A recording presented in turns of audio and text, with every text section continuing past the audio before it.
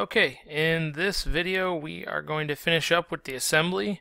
So what we're going to do is take our three sub-assemblies, the front, the middle, and the back, to create our final assembly with two connectors as well. So we're going to bring in two of those. So go ahead and start a new assembly. Create, File, Save As. We'll just call this T9. Whoops. T9 Final Assembly. I'll just call it T9 Assembly. That's fine, because it's everything. T9 Assembly.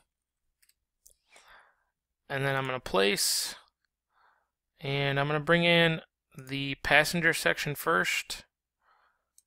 I'm going to left click that, hit escape. I'm going to right click it and ground it. Then I'm going to place in the front.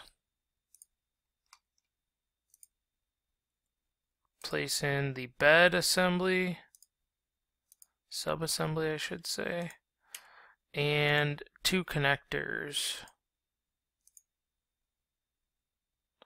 Put one of those right there and one right there.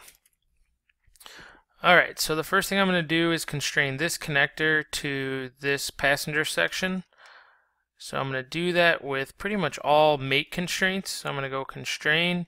I'm going to use this inside cutout and constrain that to this kind of male receiving end here.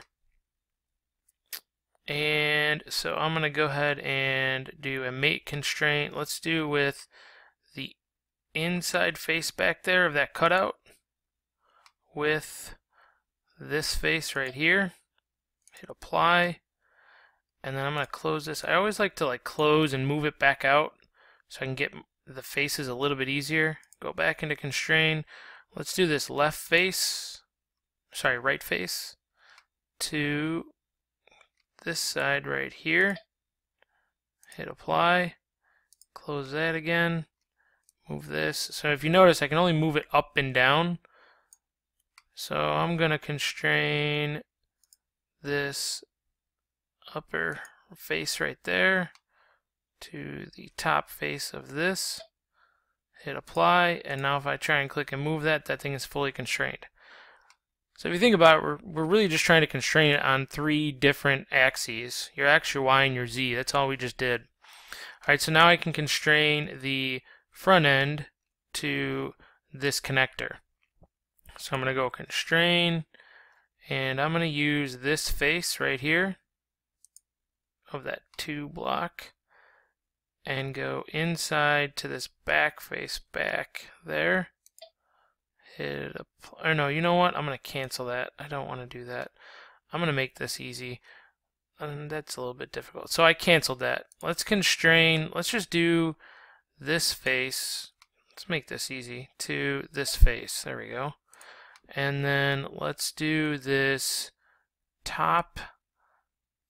Can we do the edge? Yeah, you want to grab the edge. Now this is important. Grab the edge here. There it is. And I'm going to constrain it to this edge. But I want to switch that to aligned. And then hit apply. And then if I close this and try and move this, you notice it only moves left to right there. So I got to do this face to this face. So constrain. I'm going to go this face to this face. But I want to do a flush and hit apply.